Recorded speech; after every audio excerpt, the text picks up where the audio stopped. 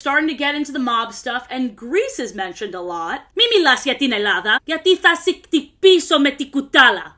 Vlaka. Whoa, I don't know what happened. I don't know why I didn't translate what that meant. I said in Greek, why are you mentioning Greece? I should hit you with a spoon. Idiot. I used Google Translate, and then my mom corrected Google Translate because Google Translate is like really awkward with their phrasing. I took Greek school for 8 years. I should know how to say shit, but I don't. Here's why. I was a little shit as a kid, and I was like, why would I need to learn this? Everyone already understands me in English. So I refused to learn.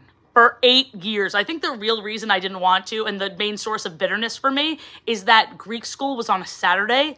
So most kids had a 2-day weekend. I only had a 1-day weekend. And I hated Greek school. I hated the teachers. I hated being there. But now as an adult, I'm like, wow, I really wish I learned the language. Like, technically, it's not too late, but it is still a lot of work. Some of you out there might be bilingual, but I'm just bisexual.